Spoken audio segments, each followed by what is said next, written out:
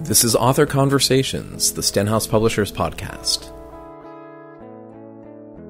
In his book, Leading and Learning, Fred Brill draws on personal narratives from new and experienced school administrators to examine common themes, concerns, successes, and failures, and shows how the power of combining professional learning communities with the practice of reflective storytelling results in better school leadership and professional growth. In today's podcast, Fred describes some of the unique challenges school leaders face and how reflective storytelling differs from traditional models of professional development. So the seeds of this book, Leading and Learning, began to sprout in the fertile grounds, the dirt is what I like to call it, of my personal experience as a school leader. I served as an assistant principal for 3 years and then as a middle school principal for 9 years.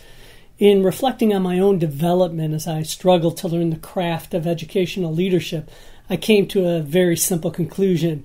It followed nothing less than a wild, erratic growth pattern characterized by fits, sputters, stops, and periodic spurts of learning and development. I didn't have a professional learning community to provide the necessary support or structured opportunities that might have prompted me to reflect on and integrate my new experiences. I didn't have the language or conceptual frameworks that would have allowed me to formulate a theoretical construct to inform my work as an instructional leader. I had no idea how other school administrators talked about their work, how they made decisions, how they chose which roles to play, or how they navigated the intense emotion that seemed to erupt whenever any attempts were made to change any type of school practice. As a practitioner, rarely was I interested in, nor did I have time to read academic journals. Those scholarly books and articles seemed abstract, wordy, and not overly useful for refining or reforming my everyday practice. However, I did recognize that thoughtful researchers had gone into the field to study and learn and share their findings. I knew there was so much to learn from researchers, but this isn't how I knew I learned about my work. What I did know was that as a new school principal, I was in desperate need of more information about the art and science of school leadership. I needed to do more than simply tell war stories to anyone who was willing to listen.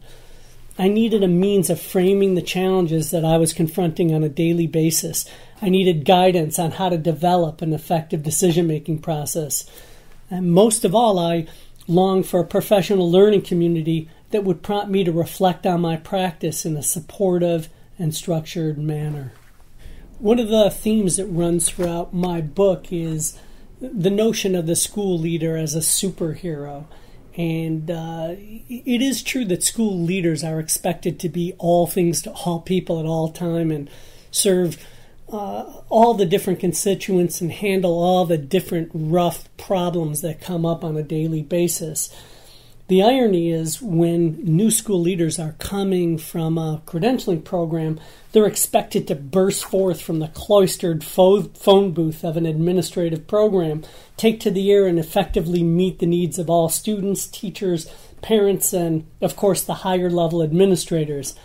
Unfortunately, leadership development programs are not generally structured or organized in such a way that prospective leaders are prepared to address the challenges that they're going to face, the different roles they're expected to play in the school setting.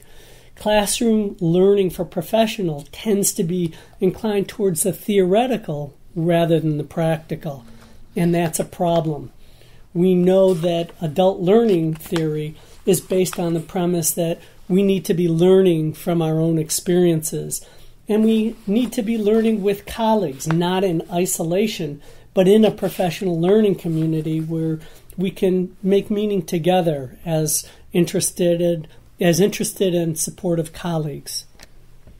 One of the questions that I'm frequently asked is, why would I use stories as a focal point for professional development for new school leaders? And what is the appropriate place for storytelling, in how adults make meaning of their work? And I have to acknowledge that the use of storytelling as a form of adult learning is a profound shift in the way that school leaders traditionally have engaged in professional development. It's not unusual for a professional developer to allow participants a few minutes to check in with table partners at the start of a meeting, maybe do a little ice-breaking activity, but this is often where storytelling ends. In the traditional model, a professional developer or professor dictates to his students a particular subject or competency to be mastered. It's assumed that professional growth will come in the form of neatly packaged research studies, prescribed competencies, and learning modules harvested from academic literature. And sadly, this is similar to the way that many school reforms and curricular shifts have been handed down from central office and from state and federal educrats. And we all know how successful a lot of those top-down initiatives work. The sad thing is that storytelling often is seen as a frivolous or unproductive activity. The act of sharing not only facilitates connection and caring among colleagues, but it does promote a process of sense-making and reconceptualization of practice. Storytelling without reflection can present as a form of entertainment, but reflective storytelling can serve as a springboard for professional development. And what I do know is that growth-oriented leaders relish the opportunity to contemplate their craft and thoughtfully consider the many decisions that they are in the process of making without performing under the all-too-bright lights of school leadership. Admittedly, stories are so elusive, fleeting, and ethereal.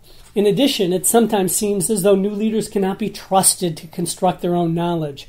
Way back in 1938, John Dewey exposed the vital connection between experience and learning. The use of storytelling requires a trust that professionals working in teams can and will grab hold of opportunities to tease out a deeper understanding of the ways in which their words and actions may have been received and perceived. The passion for story presents as a primordial need and does not disappear when we slip into the costume of the professional. Human beings have an innate desire to learn with and from others, to be inspired and to share. When asked if participating in such reflective activities was of value, one new elementary school principal explained, "It's the loneliest job in the world, and it seemed like you guys are the only ones who understand my stories and help me understand. Of course I'm going to keep coming."